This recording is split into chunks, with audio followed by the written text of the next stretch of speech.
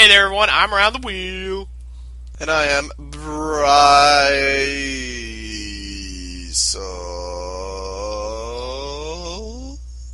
And we're going to... not talking slow motion.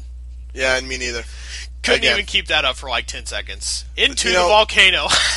I was about to compliment you on that great long jump where you picked the corner of the rotating platform, and then I saw you jumped out of the side of the volcano. I'm like, oh, never mind. He's doing something stupid. I can't compliment him now. Yeah, I'm sorry. And also sorry because this episode has no sound. I guess I accidentally bumped my little... There's a button on some kind of hub thing on my USB headset here. I guess I bumped it. But I do have some good news for you people. I may have found a way for him to record everything just fine, Jim and Danny. And how is that a regular part of the volcano? Like, what the hell? Well, somebody obviously had to come into the volcano and construct that artificially. Yeah, but it just... You know what I mean? Like, if they set traps like that in a game, in a Mario game, it usually fits the motif of the level, like the color scheme, whatever you want to call it. That had no... Like, it was just so out of place, that blue. It's jarring. Oh, yeah, you know what I mean? the blue... Okay, I see what you're saying. It's very jarring compared to the reds and the grays and the browns in here. Yeah. It's weird. Oh, and I was waiting for the bully earlier to fall into the lava, because that's one of the things I like to do in here. But you can't hear, like, my satisfaction at him finally hitting the lava. It's always fun when they falls in and all you hear is that... Yeah, that's what I was waiting for. I'll just stand there and I'll wait for it. I'll watch that guy fall. I bumped a bully off a ledge in Reno just to watch him die. Nice. Well done, Johnny. So my question for you is... Are you going to use the turtle shell on the outside to get the 100 coins? Please tell me you're going to. Oh, fuck yeah. Absolutely. Nice. I mean, there's nothing no other way. There's nothing cooler than surfing on the top of lava on a Koopa shell. Although I did do a few practice runs with the turtle shell just to make sure, like, just how badly am I going to do this. Yeah, because it's not easy to control as it is. I can only imagine with what you're using. using. And I was like, I was doing terrible in the practice runs. I'm like, oh, this is going to be fantastic on camera. And then I did it on the first run. Nice. Woohoo! I love how that lava tight. pools at the bottom. Like it's made of, like, oatmeal or something. I just love the bad textures in this game. Yeah, some of the textures are pretty bad. I hate to say they're bad, but they're just primitive. You know, this is an early game. I don't like to rag on it too much because it's still amazing. Yeah, absolutely. Yeah. But yeah, the textures, I mean, you look at them, they're just so flat and repetitive and just uninspired compared to what you were seeing like a year or two later with Banjo-Kazooie. Yeah. And even that game's got some pretty crappy textures to it, but I mean, the leap in ability to make it look just better was amazing. This is still my favorite 3D platformer, though. I think Banjo-Kazooie would probably be my favorite for life. I love Banjo-Kazooie. I've played this one a ton, too, but I love Banjo-Kazooie. I've never played that one. Oh, yeah, well, it's worth playing. It's worth playing. Yeah, I'll get around to it. It's on my like gaming bucket list, I guess. Oh, wow. I can't believe you didn't blow that shell apart twice. I know. What the hell? Did you just go through? You can actually go under the platforms with the shell? Yeah. I didn't know that. I just assumed that'd blow your shell apart too. No, that's lucky. I figured that out by accident once. Oh, I never knew that. You can totally go through the slide puzzle without, like... I mean, you can't run to that concrete over there, obviously, but... Now, we were talking last time. And I'm doing about... this with a Logitech controller. So yeah, this is I'm not gonna lie. Solid. Modesty goes out the window. This is fucking slick. Because I'm using a D-pad. Oh, fair enough. We were talking last time about Nintendo and how they give like obvious clues, and how Mario games have become very facile. Yeah, that's the word I would use. For today's topic on Super Mario Sunshine. You will not let this go, dude. I will not. No. This is your thing from now on. I guess so. You do all the...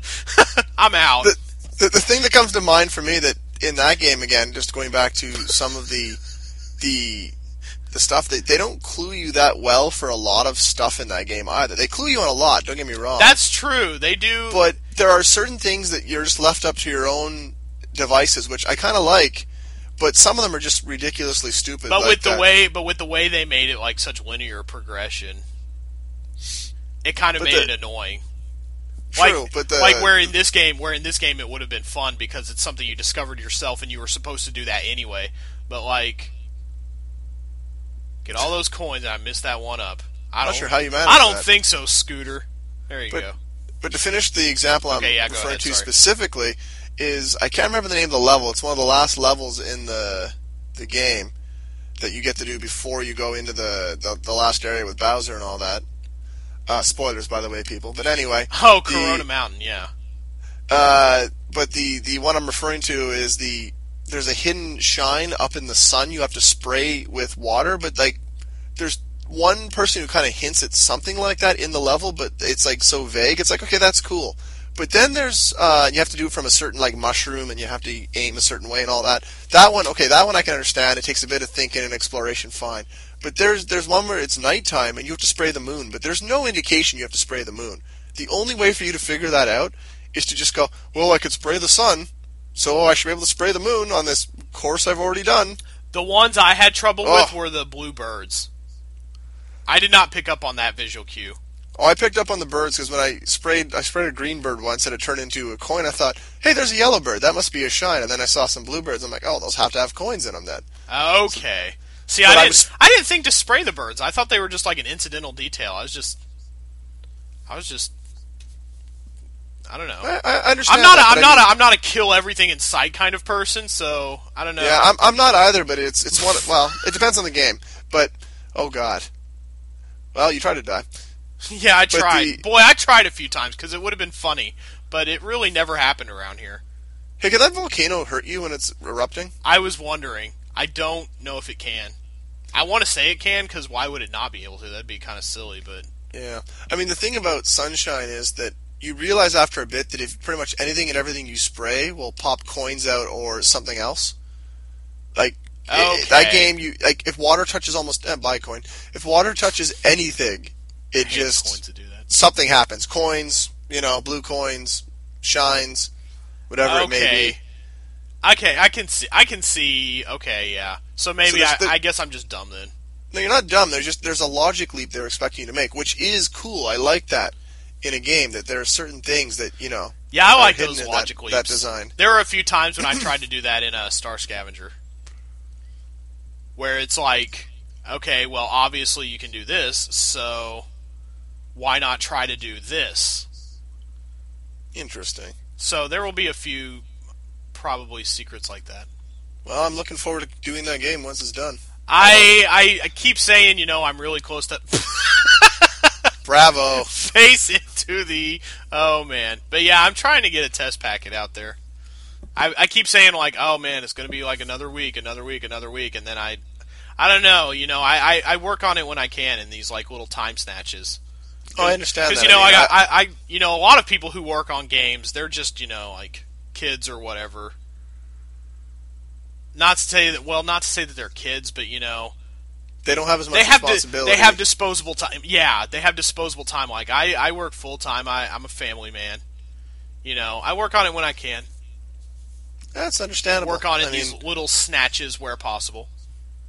And myself, I'm in the same boat. It all kind of just adds up eventually. I'm working. One of the levels in the test packet is going to be from World 6, actually. Ooh. The factory world. Nice. I have high anticipation for that because I'm always a fan of factory levels. Well, there is a whole factory world. I mean, the Donkey Kong Country games have good factory levels, and I mean, Final Fantasy III has the Magitech factory. That place is awesome. I think it's an underused.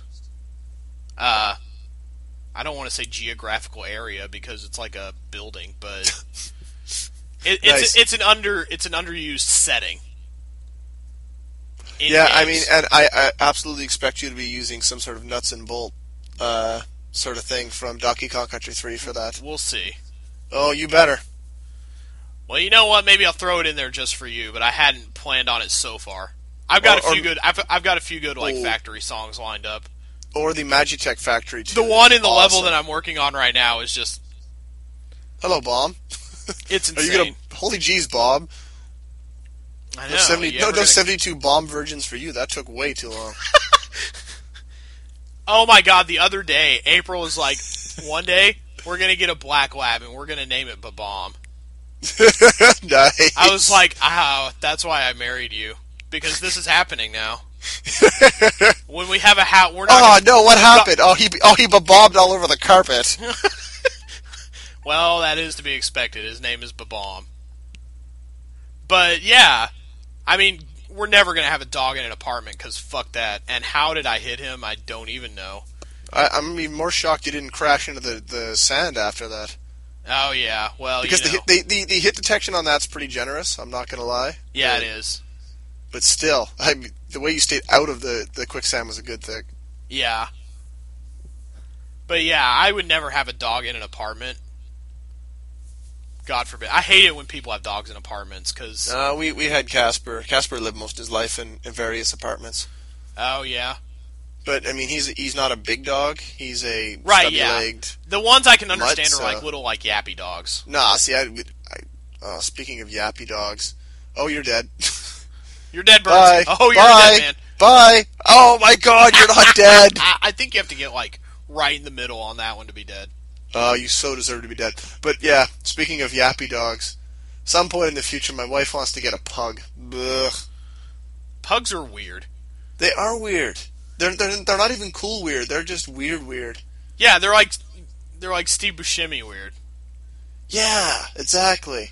You know, you kind of want one there if you're making like the Big Lebowski, but you don't necessarily want to center, the whole thing around Steve. Yeah. The pugs are one of those things that the internet is fascinated with, like bacon and like Shar-Peis too is another one I don't get. That I just don't get. I had a friend who had a Shar-Pei, and that was the coolest. He was just cool, not like cool as in, oh my god, you are the coolest kid on the block because you have a Nintendo 64 and a Shar-Pei. No, it wasn't like that kind of cool.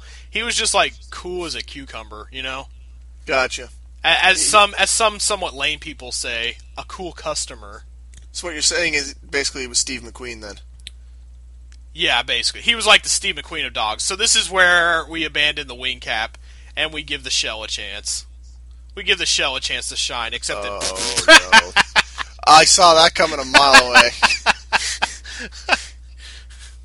What star were you even trying to do there? The inside the pyramid.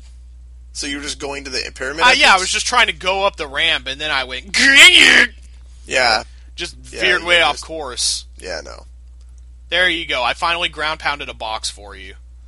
That's not what I meant by ground pound a box. I mean the one where you jump up and hit it, and then you ground pound, so when the star pops out, before you hit the ground, you collect the star. That's what I mean by a ground pound box. Oh. Yeah, exactly. You ain't shit. Oh. Okay. Sorry for my language. Fine. Bitches ain't shit.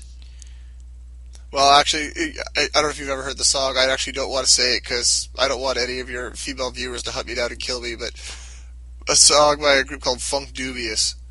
And it, Did you say Funkdoobiest? Yes. Wow. But dubious is spelled like Doobis, I think. Let me guess. This band was popular sometime around 1992. Oh, this group, this act, whatever you want to call them, they were popular, I think, with really nothing because their content was just that nasty. But it was a thing about female genitals ain't nothing but lips and something else. I'm not gonna say. And sorry, it was whoa. It was female genitals ate poop, except another word for poop. Okay. that ate lips and something else that rhymes with that bad word for poop. Whoa. Totally nasty. Ah. So they were all gay, is what you're saying. Quite possibly. But really, it was just your early '90s. I'm gonna put quotes in this gangsta type rap. Oh Lord, yeah, we're so tough. Pretty much, yeah. Look oh my God, you're gonna get squished. You got to work hard to get squished by that thing. You really do. That thing is so bad. Just like as an enemy. He's just bad at being an enemy. That's his deal. Let's just do a few flips just cause, why not? Now, speaking of that rolling enemy, I saw somebody's a hack of this game where they changed up certain things. When you enter the pyramid, there's 3 or 4 rollers all together, and if you don't avoid them just exactly right, they kill you right away. What? They worked it where like you got pushed out or something, or you got pushed into something by them, and you got crushed. Like you got crushed, or you died in quicksand, or you got pushed out of level and you died. I'm not sure how it worked, but you like died immediately, basically. That's funny. Like there was a way to get in that way, but I think you were expected to enter through a different method. I like it when they take a non-lethal enemy and make it dangerous. That's one of my favorite things to do in a hack. Now you see this star right here. Yeah. Instead of doing that climb through the pyramid, what I do is I do the flying. I stomp the 4 posts to take the roof off the top off the pyramid, and then when I get inside, I just do a triple jump to that platform as the cage is descending. That is slick. Yeah, it's pretty sweet. But anyway, looks like we've run well over here. Yeah. All right. Next time. Next.